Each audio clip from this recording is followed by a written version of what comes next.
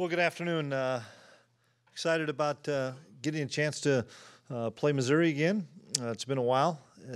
K-State and Missouri have hooked up, but I know our fans are excited about it, and our players are excited. We had our first team meeting back yesterday and then had a practice yesterday. I know the fans will be cranked up, but we had a great crowd last Saturday at the Bill. It was an electric crowd. I know our kids really appreciated the fans coming out, the students. Our band's as good as always, and it was a great atmosphere, and I know our players really appreciated that, so I want to thank the fans, and I challenge them even this week. It's going to need to be even louder and more electric, and I think it will be for this great game. So we'll start our prep today with our pads on and get a plan together.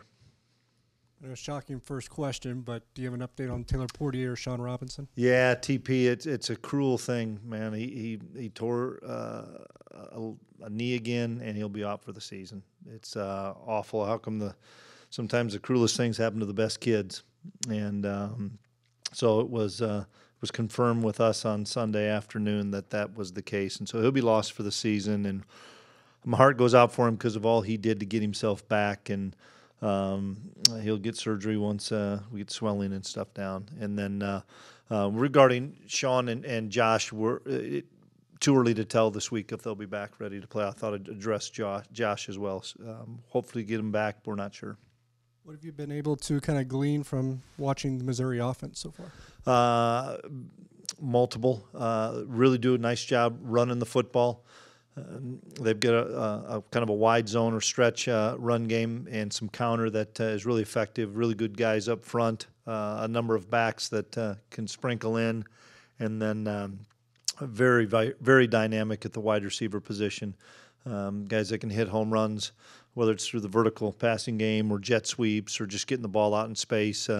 They do a lot of things. It's going to be a big challenge for us. I'm assuming Panzer will slide in and play right guard this week for you. That's the plan. We'll move some other guys around to continue to get a rotation, but right now Hadley will start at right guard, and Liney will play a little bit more. He's a guy that can be versatile and play a couple different spots. Carver will still play some. Sam Hecht, we got to continue to push and get him maybe more reps in practice so he's ready. Dawson Delforge, more reps in practice so he'll be ready. Specifically with Hadley, how versatile of a lineman is he that he can be your backup center and your starting guard? It's pretty unique, and it's something he's worked on a bunch to get himself ready at center, and now he'd always played some guard because we took some reps off of Beebs and TP in fall camp, so he's had a lot of reps at guard throughout fall camp, so it's not going to be foreign to him. But the fact that he knows all the calls, and Gilly played really well, so I'm excited to keep him at center and have Hadley play right guard. You guys played a lot of personnel on defense. After you went back and watched it a little more closely on replay, who stood out to you as some of the top performers? Let's see. Well, Austin Moore played really well for his first start. We think of him as a veteran kid, and it was his first start. He did a really nice job. I was excited about some new players. Uso made a couple of good plays. Damian made a couple of good plays. I thought Omar Daniels did some good things. Desmond Purnell did some nice things. Some guys that are really new. Kobe Savage is a really good football player. I think everybody saw how he flies around and can make some plays. And then getting Sincere back really helped us because he understands our defense so well, and he's getting himself as close to healthy. He's not quite been a full year, but close to healthy. And so between he and Drake Cheatham, we split those snaps. But played a lot of guys, and we're going to probably do the same this week. One more for you, and I'll give it to somebody else. But when I was looking back at one play in particular, the play where they ran the corner blitz and they got to Adrian, the guy went in there untouched. Whose responsibility is that on the play to pick up a block like that? Is it the receiver or an offensive lineman? It was probably an offensive lineman or a back, but it was a delayed blitz, and we just missed it. They had a real good timing to it, and I think we missed some communication on it because he came a little late. But without question, and then they came later on, and we did pick it up. It was something we hadn't seen, and then they came later on with the same blitz. We did pick it up, but it was a good call by those guys.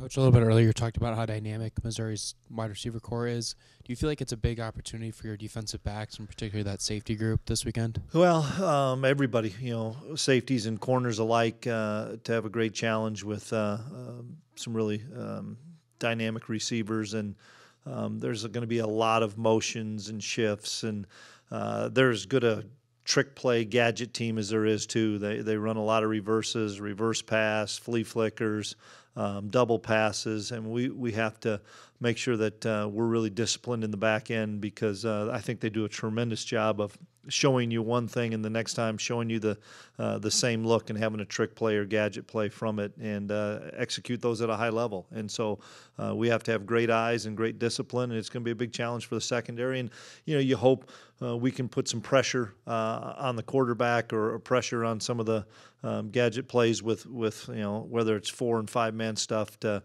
make it a little bit harder to get those off. How important is the discipline aspect of things with how many guys they rotate, and like you said, all those different kind of plays that Missouri runs with a young group back there at the defensive back position? Oh, it's a challenge, but we're up for it, and it's going to be something we're going to see from here on out.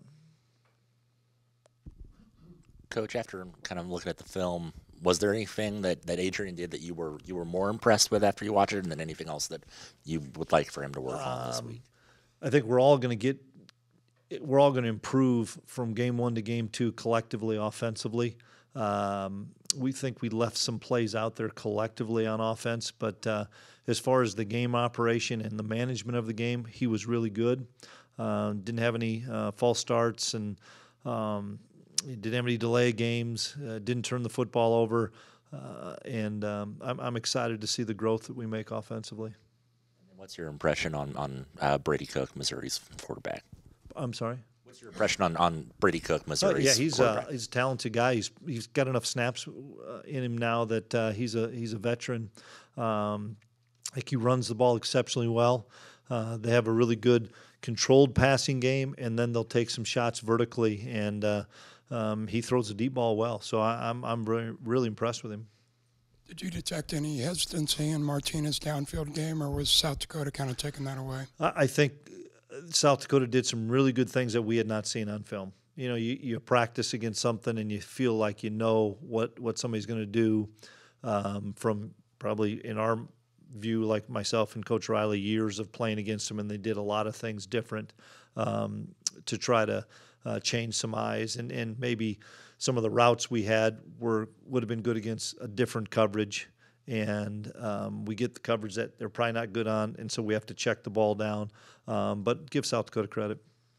And you mentioned Uso. How would you assess the nose guard play as a whole as it fits in the big picture? Well, when you have Eli Huggins, it usually is pretty good, and Eli made a big-time sack to start the second half, and we rotated an awful lot of guys in there. We were able to do that. Eli's hopefully going to play the lion's share of reps, but just the start of the game for us was really good on offense and defense and special teams, and then the start of the game on second half was critical. We were up 27-0, but we get a kickoff, go 3 and out.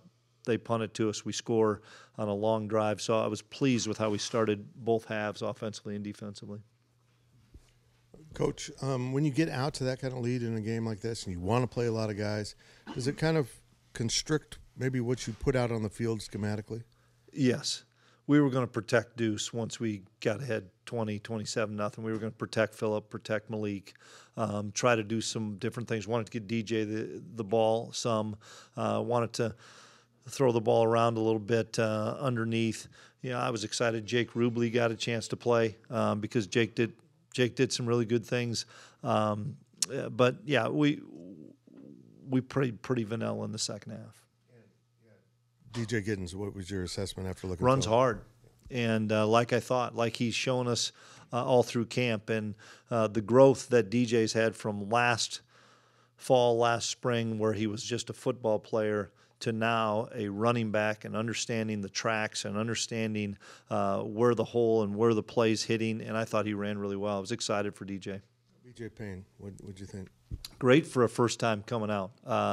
He doesn't know that he's going to play until Wednesday's practice, and we'd started him at a different safety spot all through fall camp and then switched him to the free safety spot. probably towards the end of August, and so now he's got 10 practices to understand the free safety spot as a backup and becomes a starter, and was excited for VJ. He's going to be a terrific football player. We're going to need him to be a really good player this year, and based on the availability of Josh, he's either going to play 60 snaps, 50 snaps, or 20 snaps. We don't know. Considering that, I would guess every player in your locker room was in grade school the last time K-State Missouri played, and Colin might be the only one with a direct connection. Yep. Does this feel like a rivalry game like it might to the fans? Yes. To me it does. You're right. To the players, we're having some of the older guys reach out and talk to them about the rivalry game, because I think it is. And I remember as a kid growing up and watching KU Missouri, K-State Missouri, and Nebraska Missouri, and I thought it was great rivalries. And so I'm excited that when you get a regional one, we've played Stanford, we've played Mississippi State. To have a regional game for our fans, for our players, I think is really exciting, and I know it is exciting for the fans and all the people that saw Mizzou come in here for so many years.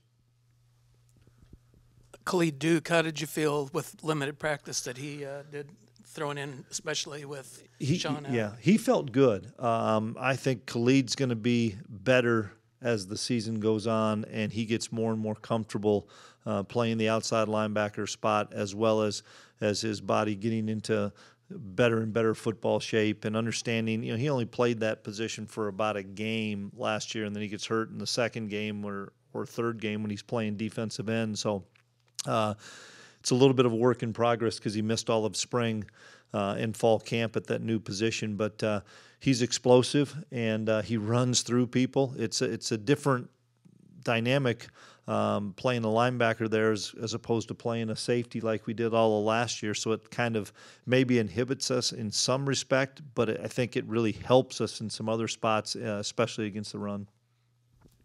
Coach, it looked like Missouri brought a lot of pressure, blitzes, stunts against Louisiana Tech. Mm-hmm. What kind of challenges does that present to your offensive line? Well, they're really active up front. I think they're really good up front. They're long. They use their hands well. They get off blocks.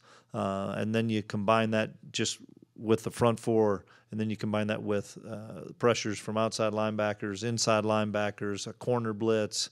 They're going to do a lot of different things to try to disrupt your offense. And so I don't know how much they showed. We know that there's certain things that we can look at from last year or other years. But there's some things that we didn't show on offense and defense for sure. And I know that there's probably a number of things offensively and defensively they didn't show. So it's going to still be a game of adapting and adjusting. And you talked about playing a lot of guys potentially this week as well. One of those guys that played a lot last week was Jake Clifton. Is he maybe one of those guys that's going to start to work his way into the rotation? Yeah, we'll see. He keeps learning and getting better. He's a really athletic, fast guy. He's just got to continue to learn the nuances of the inside linebacker spot. Because he's been a little bit more in space in high school, but he understands what we're doing for sure. And this week we're excited because Austin is a tremendous football player and will take the lion's share of those reps. But he's got to be able to come in and spell. Gavin Forche, we moved to that will linebacker spot as well. So those two are kind of taking a lot of the 2 reps to see if one of them rises up. And last question for me. One guy we didn't get to see was Jack Stenine. I was just wondering if that was part of the game plan or if there's something else there. He was similar to some of the other guys out medically. Should be available this week. Things obviously change year to year, but from transferring from Missouri, is Sean Robinson kind of a resource that you guys go to just to ask about some things? I would say to our guys, he probably is more as far as personnel and some of those things. Schematically, we haven't leaned on him as much on that probably, but I know that talking to his teammates probably on personnel of what this guy does well, or what maybe we can do some things to take advantage of some stuff. And then one thing that we didn't get to ask about on Saturday is Chris Tennant. What kind of did you guys say to him after missing the field goal and extra point? It's kickers are like, golfers missing a 3-footer, and I've missed a few of those. You don't say much. We know he's a talented kicker, and he's going to figure it out. I'm excited for him to get another opportunity, and we're going to give him the opportunity because he's earned it. And like I say, Chris is a terrific kicker, and we're just going to keep believing and keep relying on him. Here's a guy you've talked about in the past. I was just curious if you could revisit it, but 6-year senior Eli Huggins. What does he mean to this defense, Coach? Well, he's a captain. He's a guy that has been here the longest. He can help the young guys in transition part of college. He helps the guys that are new, that are playing a lot, to get settled in. He makes a lot of the calls up front. He challenges the younger players that are playing to watch more film. He's a terrific football player. He's very underrated, I think, across the national landscape, and he's okay with that. He just makes plays, and had a couple of big plays. He didn't play very many snaps, but he's going to play a lot more this week and weeks to come. What does he do best? What do you admire about him on the field? He does everything really well, but he's just so smart, and he understands the blocking schemes, understands where a back's at, understands if a guard or center is light, that they could be pulling. He's a step ahead because of his film study and because of the amount of experience he has, and he's crafty as far as slipping blocks. It's hard to block him and hard to sustain him. Thank you. Chris, maybe a simple question here, but we've seen you choose to take the opening kickoff in 2 straight games after choosing to defer for so long. Gosh. What went into that that's adjustment? Good, that's really good. Couple things. Last year in the bowl game, I wanted Colin Klein and Skylar Thompson to relax and go play football. And so we wanted to take the ball and give those guys a chance to just get settled in. I think we're really, really explosive on offense, and I wanted to take the ball in hopes we could get a 7-0 lead and get the crowd really into it. Not that we couldn't have kicked off and stopped them just as easily, but I wanted to take the ball in the hopes of getting a score and getting the crowd really into it. Now, it got into it because on the first play, I saw Malik coming right at me, and Cade and Deuce making a couple of good blocks, and it's 7-0, and I said, well, that worked out well. Did Colin have to needle you at all to start taking the kickoffs, or was that your choice? Nope, that was he knew the same thing you did. So he just, whatever we're going to do, we're going to do. And I don't know if that's going to be like that every week, but I just felt very comfortable this last week, and for a lot of reasons in the bowl game with a guy calling plays and the quarterback that had missed a couple of games. I was going to ask you a little bit about Mizzou from a defensive standpoint. They've got, like I guess a lot of teams now, a big influx of transfer guys. Watching, I know it's just one game, but I felt like they were really all on the same page that first time. Can you give us a sense of how tough that can be? Yeah, it is tough. I think you evolve as the season goes along, just like I think we'll evolve as the season goes along with guys like Kobe and Drake and Sean or any of the new guys that we have. You want to make sure that they play your base stuff really fast and really well. And some of it also has to do with the amount of stuff that you're seeing from an opposing team. We didn't think South Dakota was going to do a lot of motion and shift, so we said, let's just play base football and get these guys comfortable, and we'll keep adding to the package. I think they were very similar last week against Louisiana Tech. I didn't think they did a ton of things defensively, but they did a lot of things really well defensively with those guys playing a lot of, they brought pressure, but they played a lot of base football. They played some man, they played some zone, they applied pressure. They dropped 8 guys at times, but I see more stuff being added as those players, just like our players, get more comfortable. I think I counted 67 that you got into the game. I'm not sure if you had a number in mind, but did you get the kind of numbers you at least close to what you hoped for? The biggest number that I looked at is we had 39 kids play special teams. And that was what I was looking for. Offense, defensively, we were going to play a number of guys, but on special teams to see guys, like Mashmeyer, who hasn't played a lot for us. Thomas Helton, what a great story to see Tom getting a chance. Shane Porter getting an opportunity. Crew Jackson getting an opportunity. There's so many guys. Desmond Purnell, how about him? So that was positive, and we're going to continue to do that these next few weeks. Chris, when you look at special teams, I guess the science of blocking punts, you get one on the second punt of the year, and K-State's just always been that kind of team and program.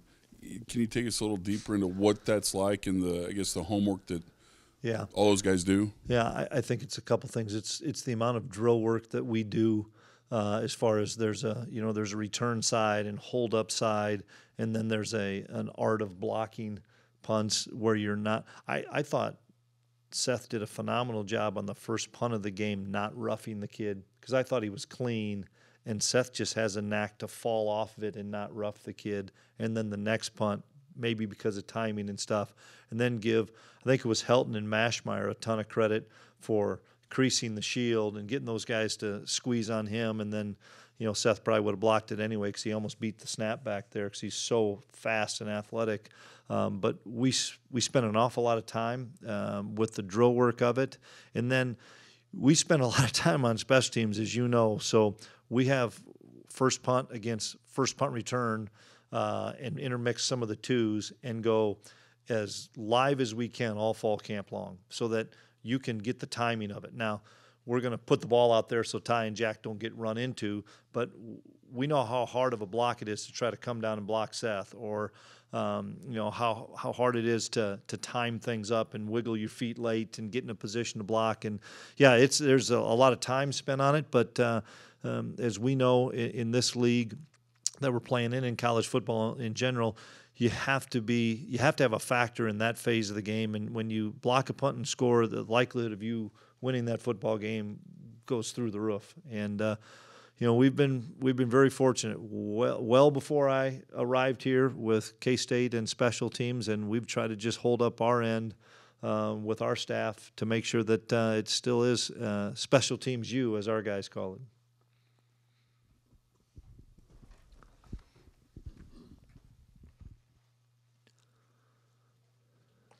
Coach, how did you feel like Andrew Lane-Gang, his first significant action? I thought he did a really nice job and got more and more comfortable, especially since he missed about 9 days right before. His first practice was Tuesday of game week, and he was out probably from August 15th on, so he missed so much time, but was happy. I think he said he ended up playing maybe 35, 37 snaps.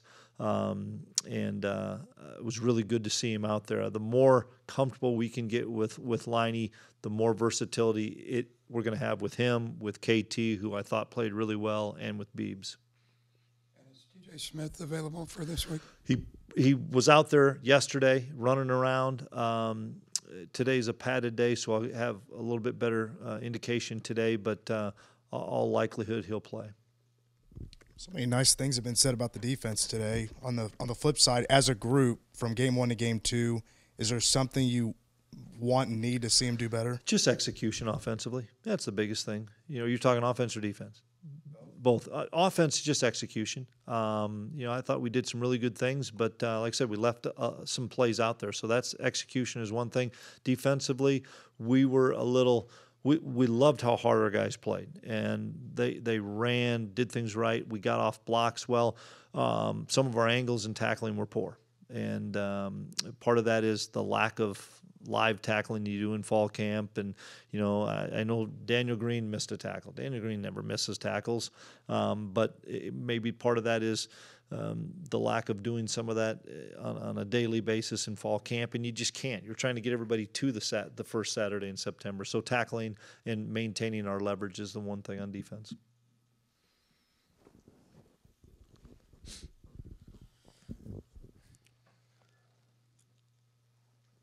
Offensively, the fact that you got off to such a good start, did that allow you maybe to sort of dial it down and save some stuff from Missouri? I think it was after it was 27-0 is when it really got to that point.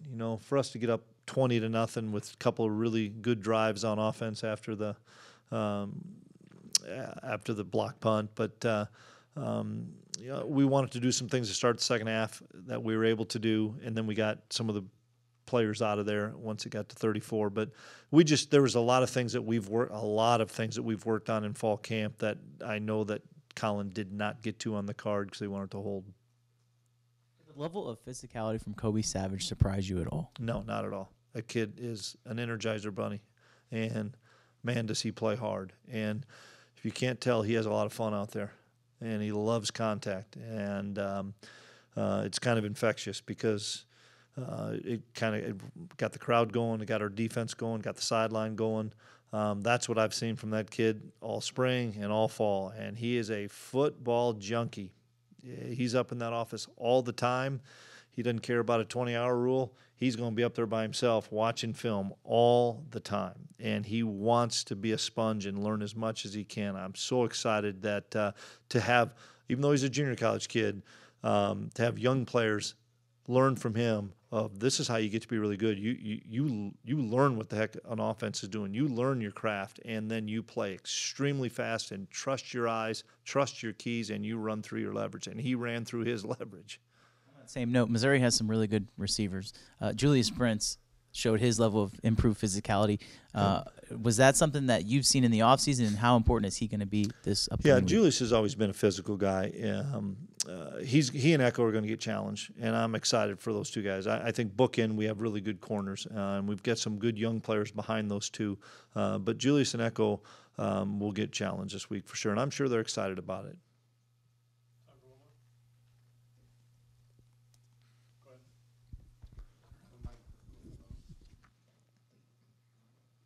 One question about the offensive line. When you kind of look at how they played on Saturday against South Dakota, I think they allowed 3 or 4 sacks, a couple of hurries. Can you just evaluate what areas they need to improve before going against Mizzou? Yeah. I thought we played well in the run game. Some of the protection things maybe were a back. It could have been a tight end. Could have been a variety of things. It's something that, once again, offensively, I think we left some things out there, and that's just not saying from a pass game or from a run game. I think that's collectively we can be a little bit better on pass protection, a little bit better sustaining blocks, whatever you want to say, and that's where you hope you get a lot of improvement from game 1 to game 2. All right, thank you. Thanks, guys.